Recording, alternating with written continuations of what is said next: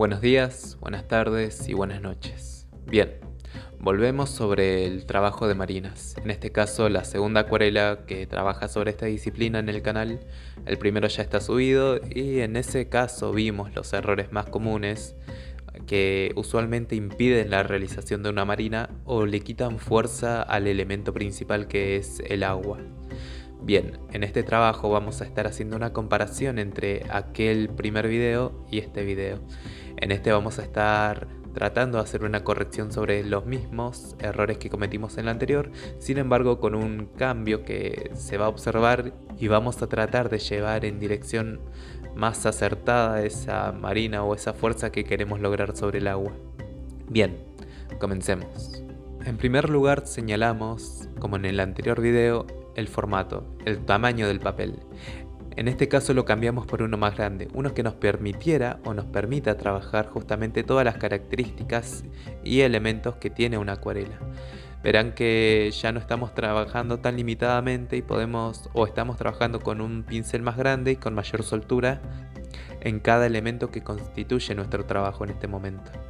Eso como primer punto. Elegir un papel en el que nos sintamos cómodos y sueltos, que nos dé la posibilidad de soltarnos para trabajar cómodamente y darle toda la fuerza o todas las características que querramos a nuestra marina.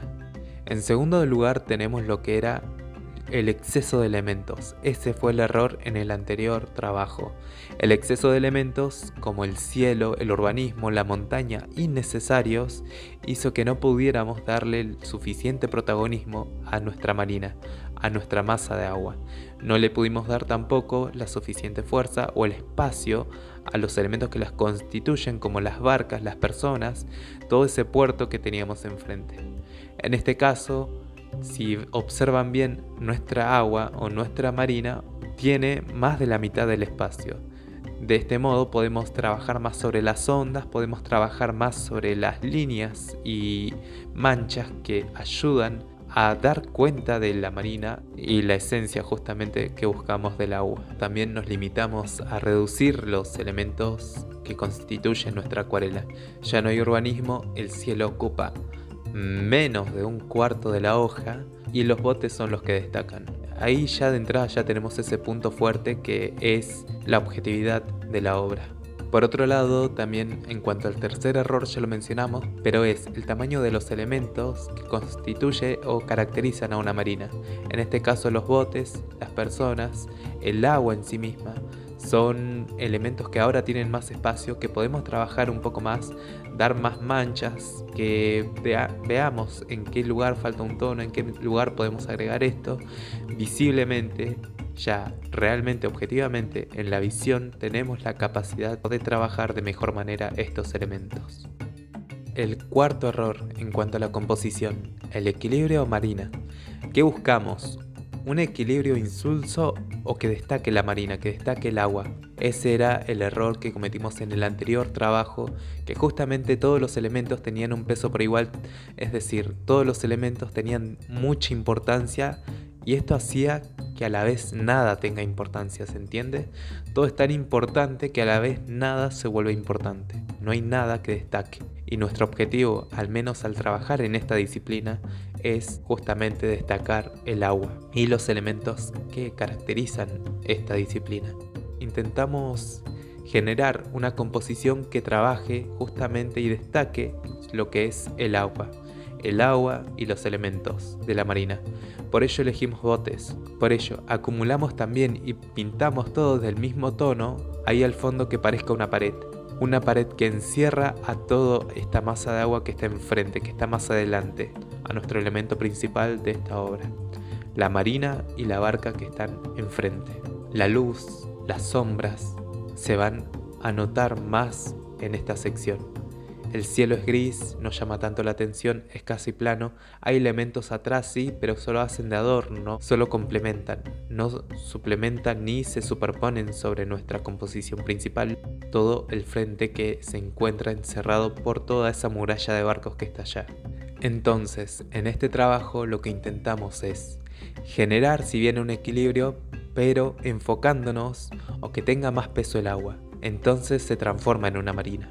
Bien, Finalmente, en cuanto a la perspectiva que dimos la última vez, en esa perspectiva mencionamos que el material o el papel en este caso debía permitir esa esencia del agua, es decir, que se plasme esa esencia lisa, suave que tiene el agua. Yo con un papel texturado y pequeño no iba a poder lograr eso. En este caso estoy utilizando el mismo papel. ¿Cuál es la diferencia ahora? La diferencia es que es más grande, por ende, como mencionamos en el anterior video, ya no está tan comprimida y no se refleja tanta esa textura de puntos que hacen a la hoja de la acuarela. Por ende, en esta expansión, si bien no es el papel que me gusta utilizar para marinas, el hecho de que sea un espacio más grande ya me deja dar varias manchas, varias zonas de tonos que configuran juntas a esa marina, a esa esencia de agua que tiene la marina. Esa sensación de suavidad lisa con transiciones de tonos me permiten trabajar bien, en este caso en un tamaño más grande, esa esencia del agua. Ya en la tercera marina vamos a estar trabajando sobre un papel que me gusta trabajar, en este caso para marinas. Y va a ser el definitivo y donde vamos a mezclar estas características de edificios con botes, con agua, que resalte justamente la marina sin que se pierda. Bien, finalmente a manera de dato, mencionarles un poco la paleta. La paleta es el verde, el azul, el celeste, el rojo, el violeta. El verde lo mezclamos un poco con el azul y el celeste para generar esos tonos medio azulosos naturales del agua, el verde marino y el siena tostado. Por último, quizás les interese por qué el formato es cuadrado. Bien, la referencia era un poco más ancha y no me gustaba bien, así que recorté la referencia y la ajusté un poco como a mí me gustaría ver esa escena. No es lo ideal, usualmente se trabaja en formatos apaisados, rectangulares, en este caso no. Me salí un poco del formato tradicional y trabajé en un formato no tan común que tuvo sus riesgos, tuvo sus complicaciones, pero me gustó el resultado finalmente.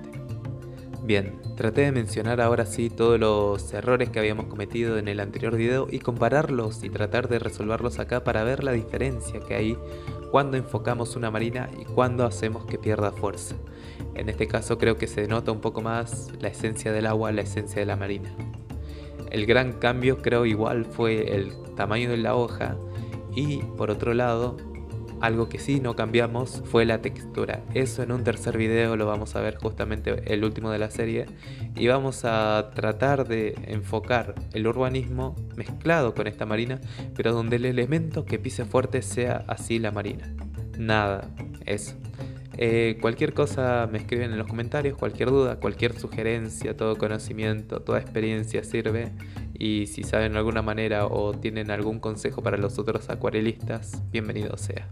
Gracias a todos por quedarse, ver hasta el final y nos estamos viendo en el próximo video. Chao, chao.